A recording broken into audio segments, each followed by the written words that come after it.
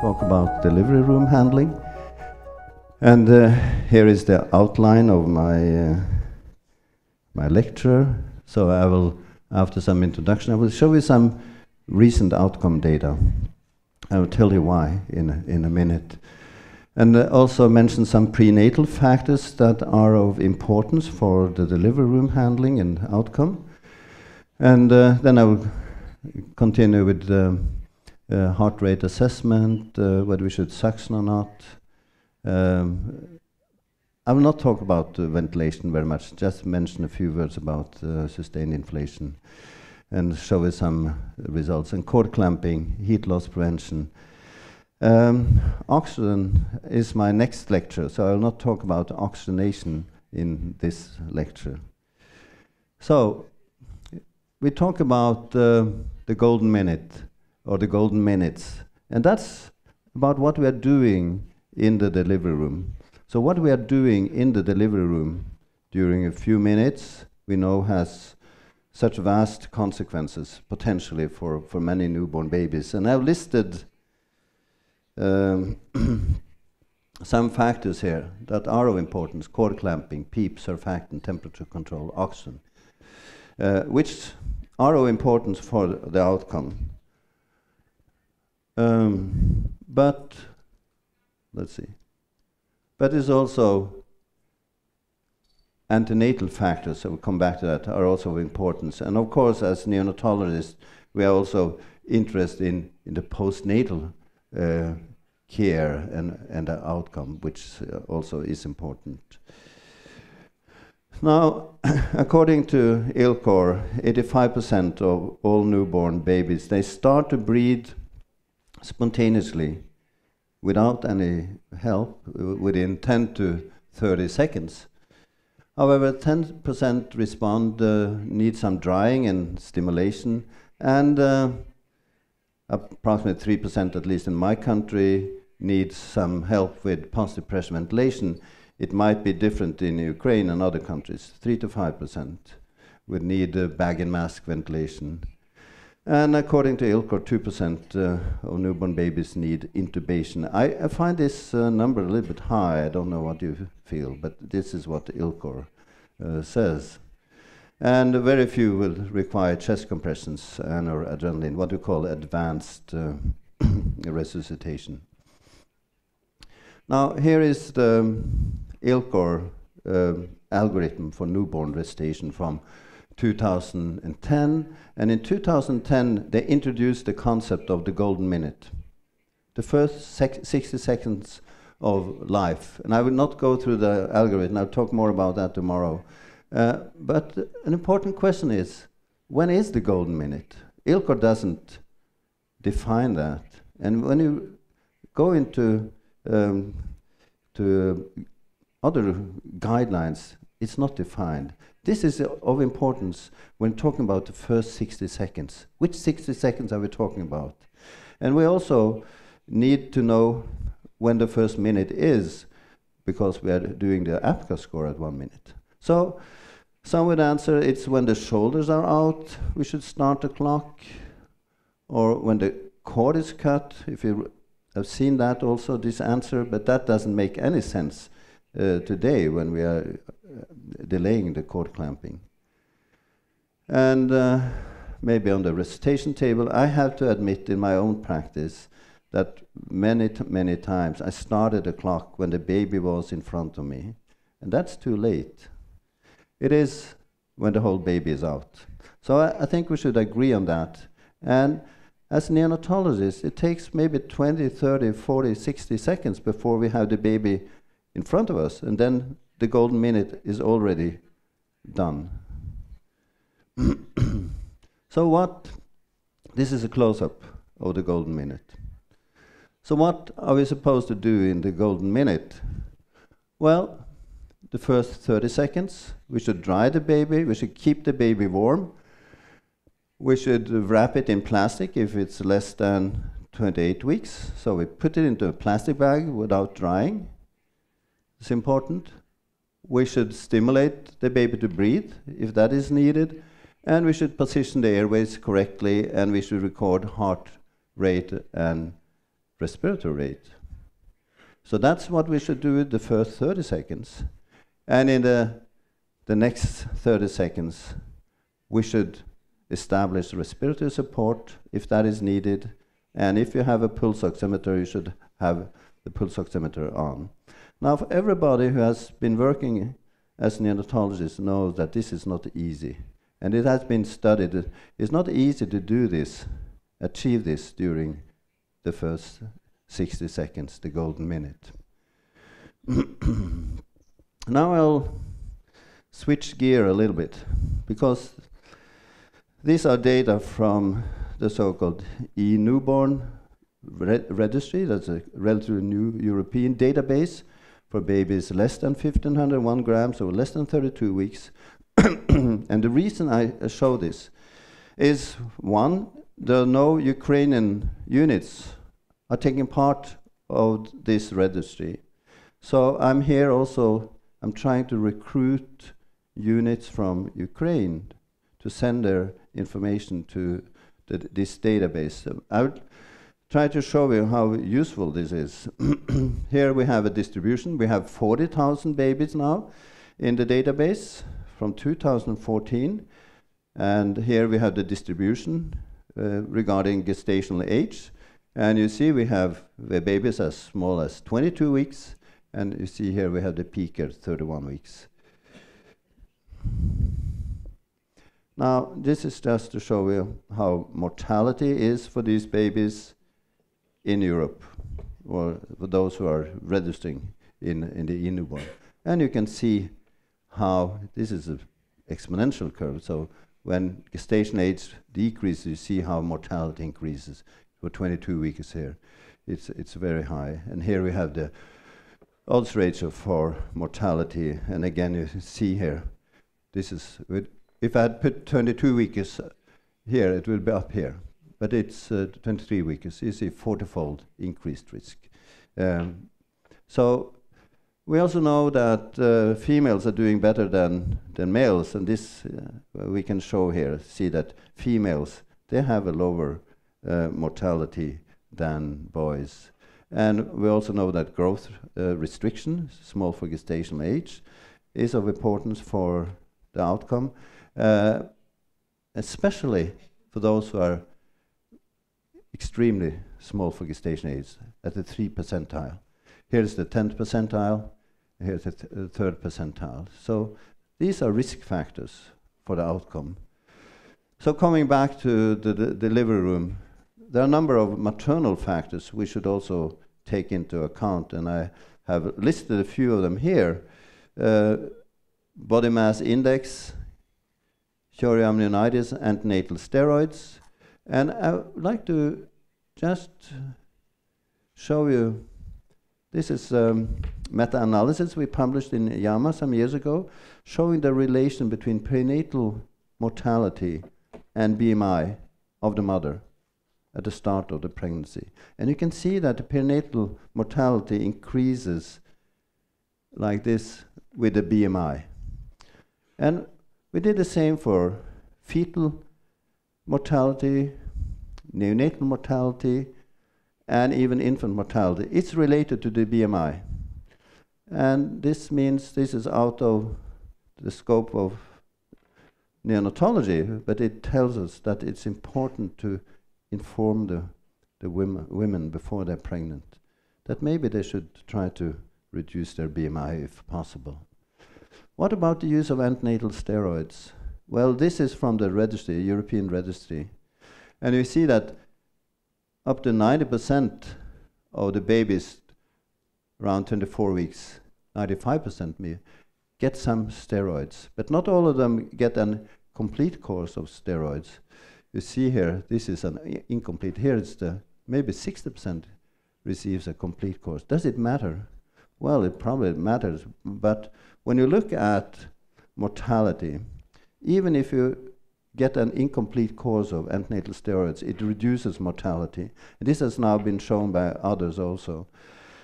So it tells us that, yes, even if we don't have time to complete the antenatal steroid course, we should start it, even if there's only a few hours before we expect a delivery. And I will also mention a few words about the mode of delivery. C-section rate is very high in many countries. I don't know what it is in Ukraine, but it has been estimated that if a C-section rate is about 10%, it doesn't reduce the mortality. It might reduce morbidity, of course. In Norway, C-section rate is around 17–18%. What is it in Ukraine? Anyone tell me? It varies, probably. 50? 80s? 15. 15, okay. So the same as in Norway. So that's good. Because we know that if you do a C-section before term, it increases morbidity. And here I listed a number of outcome measures: transfer to the NICU, transitory tachypnea, RDS, need of CPAP, hypoglycemia. So it's not until 39–40 weeks that there is no increased morbidity. And here we have serious respiratory morbidity.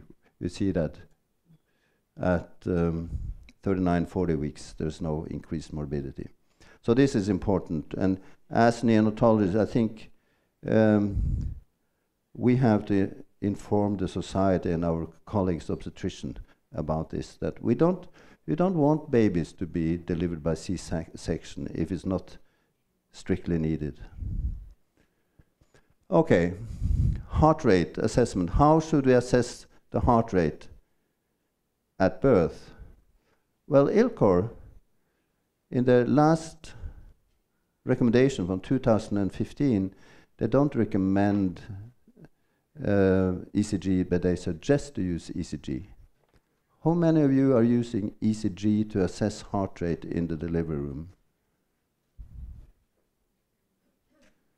Nobody. I travel around a lot, all over the world, and I ask this question, and I haven't seen one single hand up. So, in my opinion, these recommendations or suggestions from ILCOR are premature, because this is not how we do it. Maybe in the future, but so far we should use other methods to assess heart rate. You can hardly read this, but this is a study published some years ago from the Netherlands, showing how the heart rate is recorded by ECG, the blue here, the blue by a pulse oximeter and the green by ECG. And you can see that the pulse oximeter is slow. And the first measurements are not reliable, and we know that. ECG is faster, and new technology may pick up ECG signals already after 7 seconds, very fast after delivery. The problem is that many beats are not recorded, up to 30%. But there will be new technology which makes it easier to assess heart rate. But so far, I think that stethoscopy is still what we should choose when we are assessing heart rate at birth. Together with Roger Soll, I wrote a commentary recently in the Neonatology about this, because we disagreed with ILCOR's recommendations or suggestions using ECG.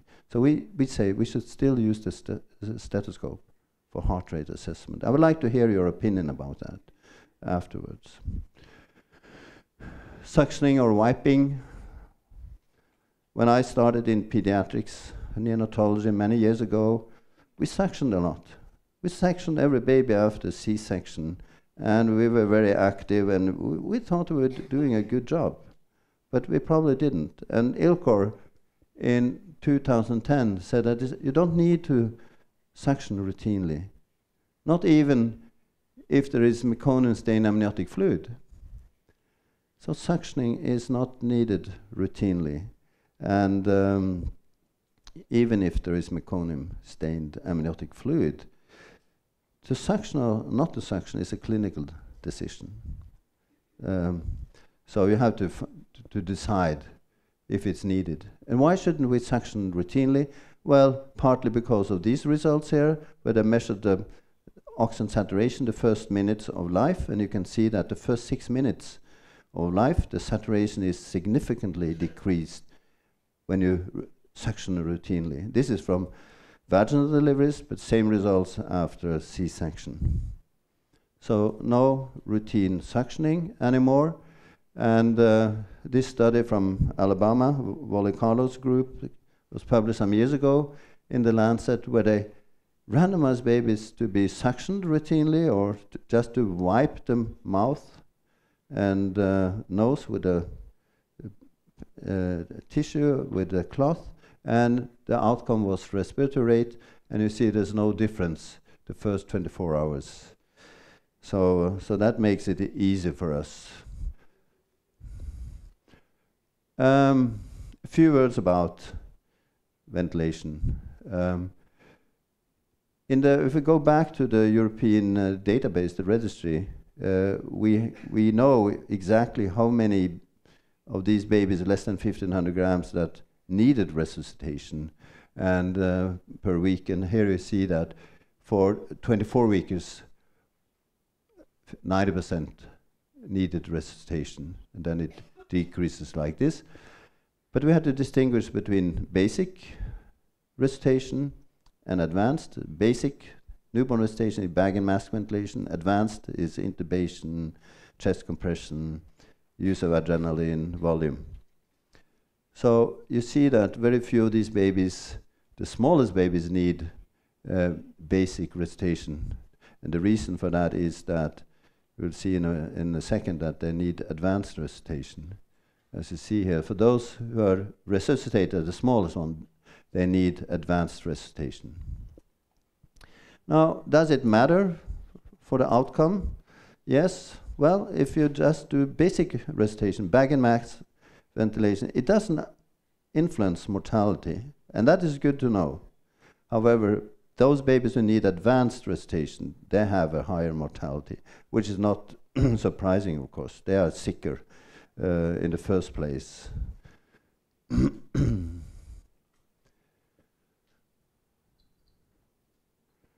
Okay, there's something missing here, but this is about sustained inflation. I'll just say a few words about sustained inflation, because there was recently a Cochrane review about that. How many of you are practicing sustained inflation? Nobody. So that's good.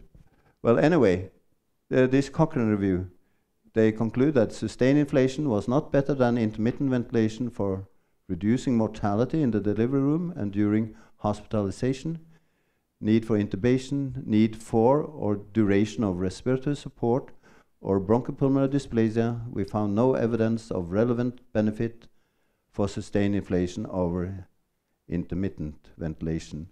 The duration of mechanical ventilation was shortened in sustained lung inflation. This result should be interpreted cautiously, as it can be influenced by study characteristics other than the intervention. And we need more randomized studies, as always is concluded. However, one randomized study, the so-called SAIL study, well, it's not here, but it's which was a study about sustained inflation, was stopped because of adverse effects in the sustained inflation group.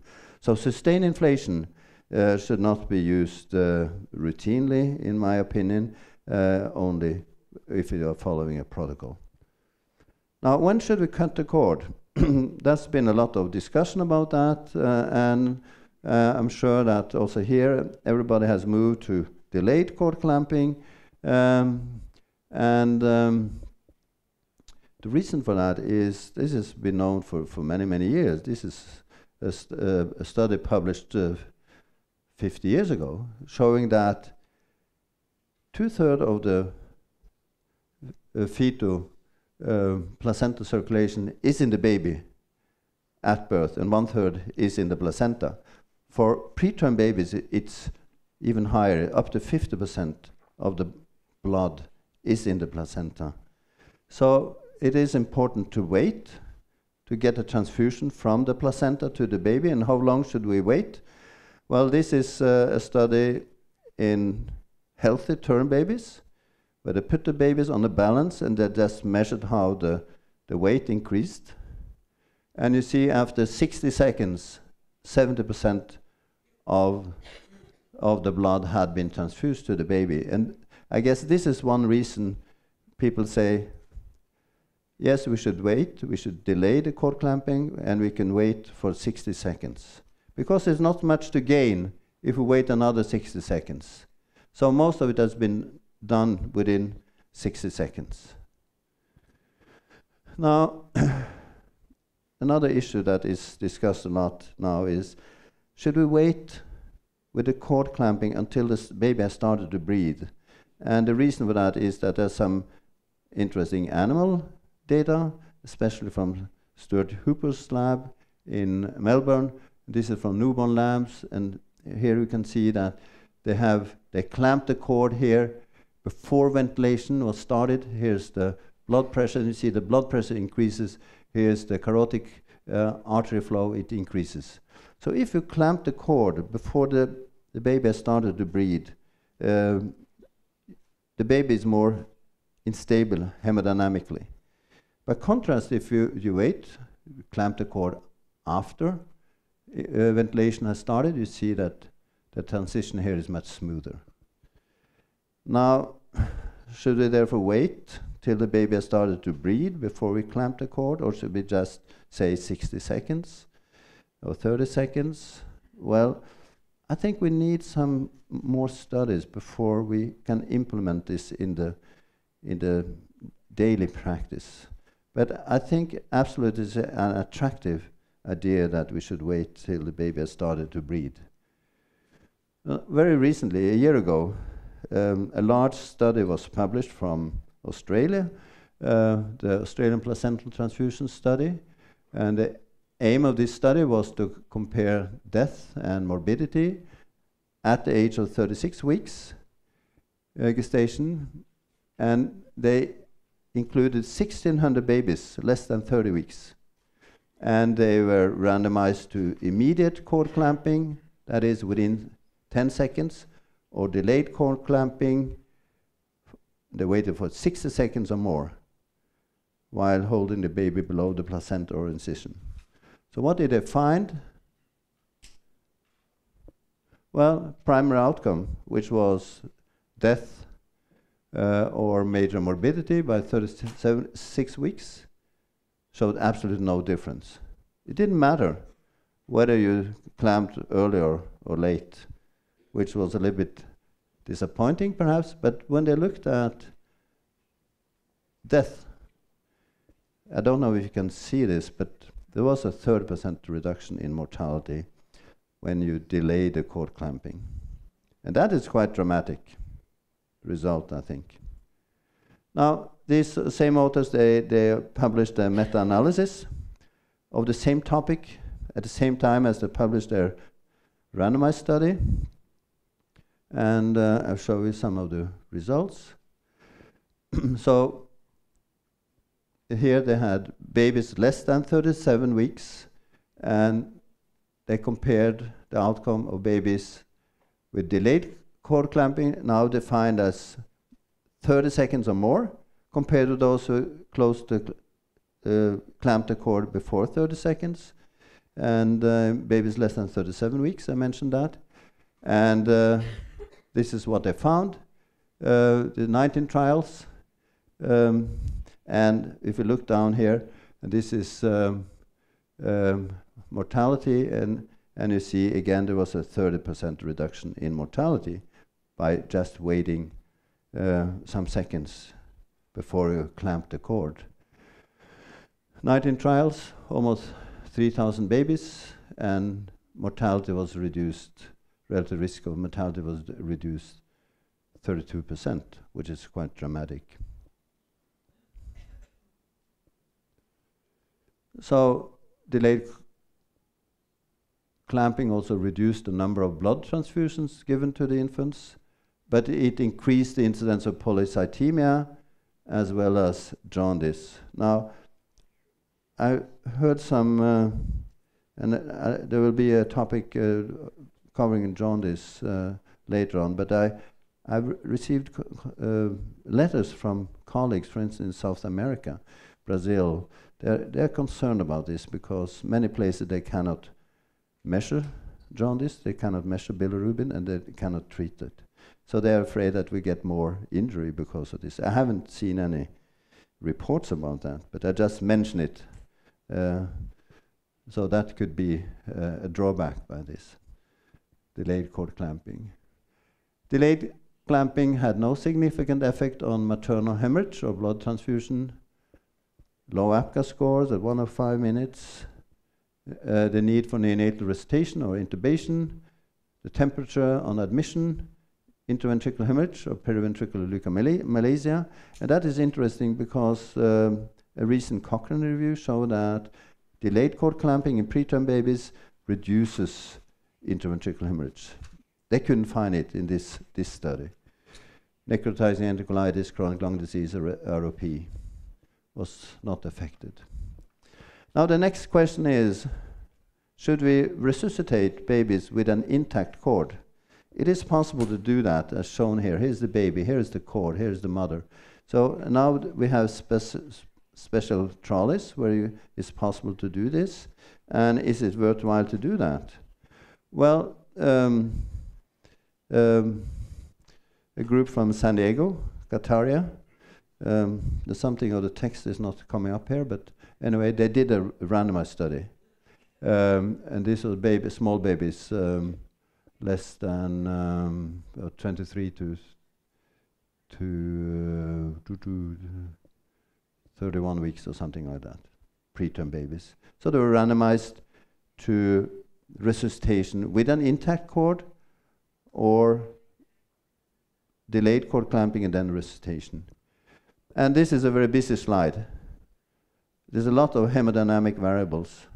But what you can see here is that there's absolutely no difference between the two groups. So, so here is, for instance, the upper here panel, here is the blood pressure. Absolutely no difference. So the authors concluded that ventilation plus delayed cord clamping was feasible, but did not lead to any measurable clinical improvements immediately after delivery or reduce subsequent neonatal morbidity. Caretakers should consider providing adequate stimulation before cord clamping. What about cord milking?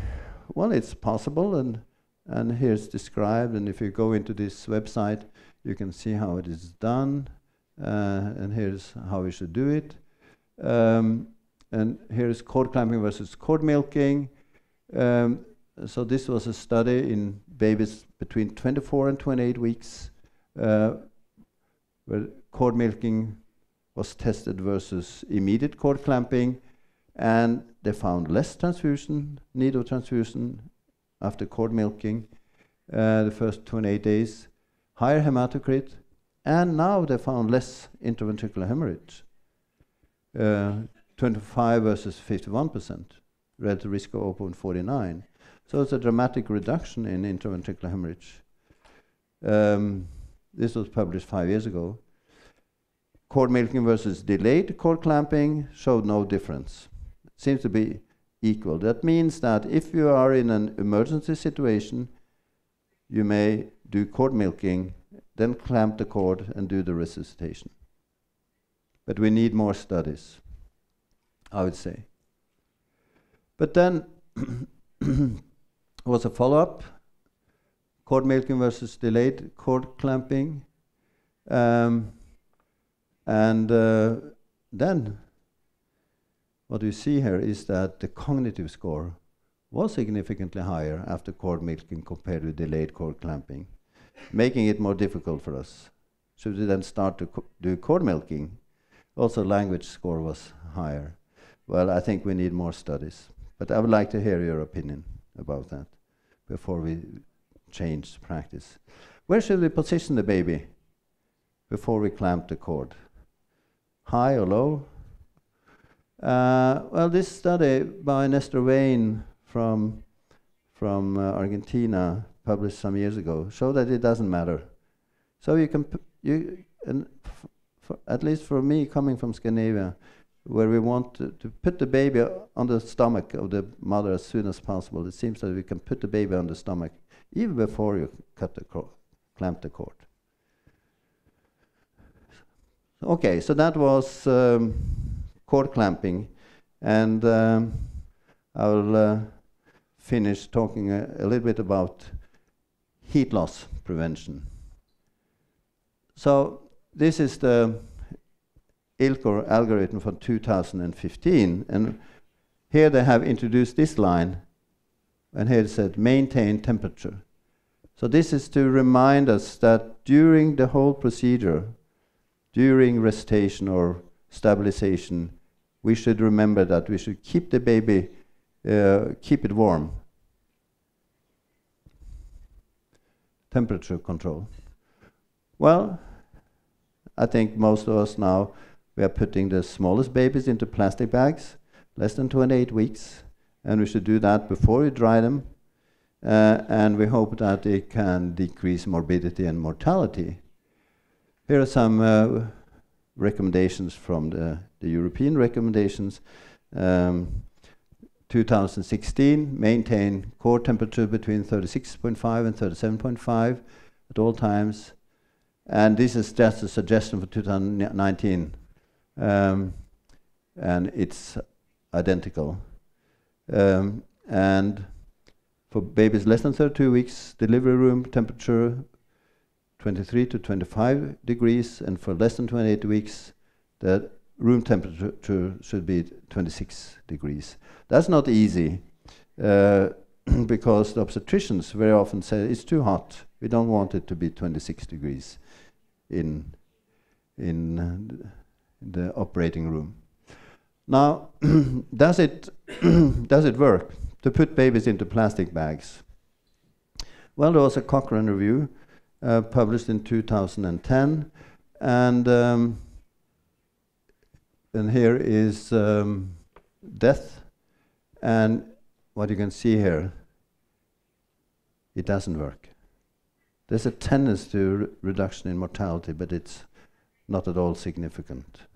And that is, of course, disappointing. And for major brain injury, absolutely no difference, whether you put the baby into plastic bags or not.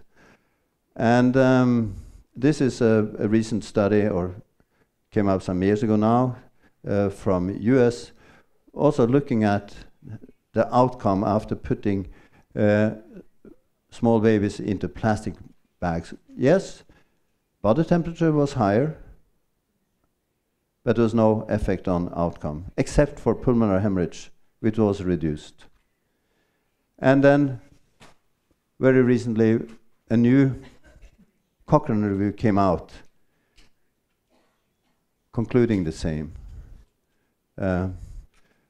Does it mean that, so here's the, yeah, I don't think I will read it, but just here, evidence was insufficient to suggest that plastic wraps or bags significantly reduce risk of death during hospital stay or other major morbidities, with the exception of reducing risk of pulmonary hemorrhage.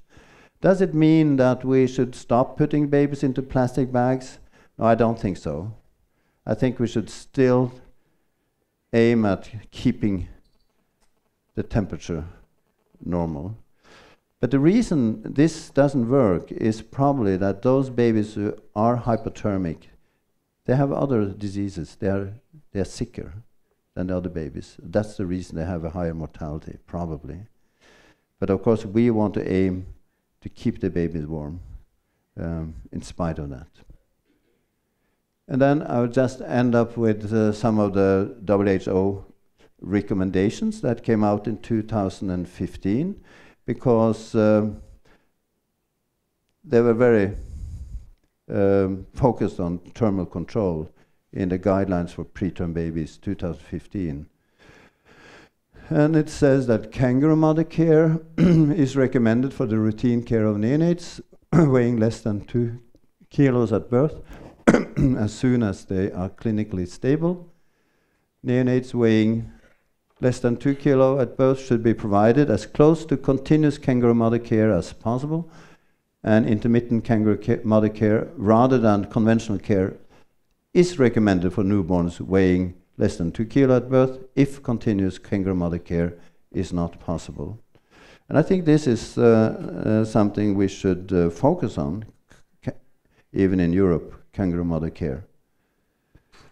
So I just want to end by showing the present European recommendations for delivery room handling.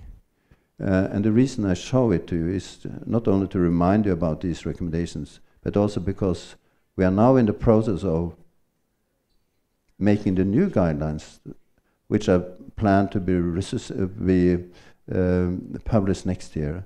So if any one of you have inputs, please come to me, and I will take care of that. So delay cord clamping for at least 60 seconds. I think we agree on that.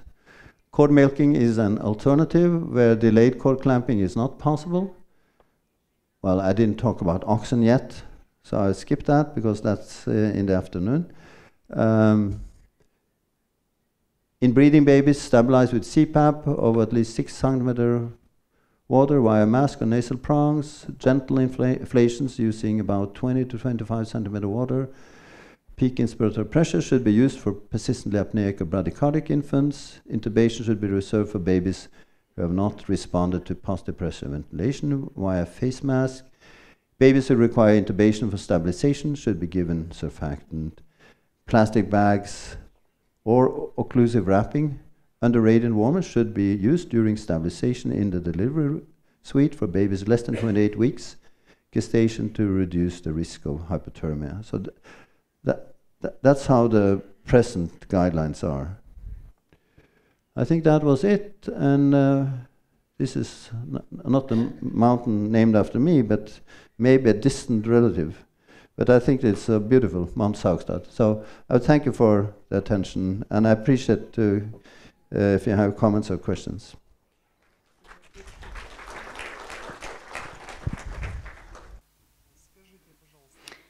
Can you tell me, please, cord milking, does it affect the frequency of polycythemia, necrotizing enterocolitis developing in children?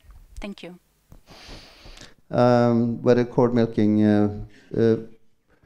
influence polycythemia, to be honest, I don't remember if this was recorded in the study. I have to look it up for you.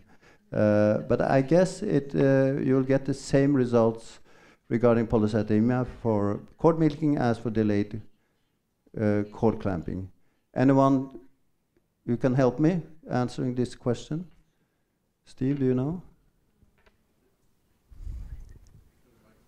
Yeah. The thing that is confusing to me is why the hematocrit should be different. The blood that is in the placenta has the same hematocrit as the blood that's in the baby. So while blood volume might be increased, there shouldn't really be any change in hematocrit. And I think Neil and I were discussing this, that to remember that polycythemia and hyperviscosity are not the same. So there may be a change in viscosity without a change in hematocrit that could contribute to stasis in the mesenteric bed and theoretically increase the risk of necrotizing enterocolitis. Well, anyway, I haven't seen any data showing that it increases risk of necrotizing enterocolitis. But I'm sorry I cannot answer your question better. Пожалуйста, еще вопросы. Thank you very much for your very best presentation. What do you say about my questions? I have only one question to you. This year, in SPIN conference in Lübeck, Angela Krieps presented a very interesting speech about stabilization very premature baby. And she showed a very interesting video She showed very interesting stabilization in delivery room without any manipulations in cord and placenta. And placenta placed near the baby. And the teams wait until baby is still breathing. What do you say, what your personal opinion about very maybe dangerous manipulation for like this? Thank you. Yeah, well, I was also present and listened to Angela's lecture, and I've been visiting her in Cologne. And what she's doing is that she's not doing much, she's waiting and giving, and she's also talking about transition, stabilization instead of resuscitation, which I think is important. Most of these babies are not resuscitated, they just need some help for the transition. I don't remember exactly when she was clamping the cord, but she probably waited a long time. Yeah. According to my opinion, it doesn't matter if you, I mean, you don't need to wait more than 1 minute. I mean, so little you can gain by waiting more than 1 minute. There's so little extra blood. So that's my opinion. But if you look into the literature, for instance, the Cochrane review about delayed cord clamping, you see there's a long list of definitions of delayed cord clamping. 3 minutes, 5 minutes, until there's no pulsation in the cord. And I think we should make it simple and say, well, we can say 60 seconds, for instance. Or maybe in the future say, until the baby started breathe. So I'm not sure Angela really looked into the effect of cord clamping alone. But I think her approach is extremely interesting. And I really supported her approach many times.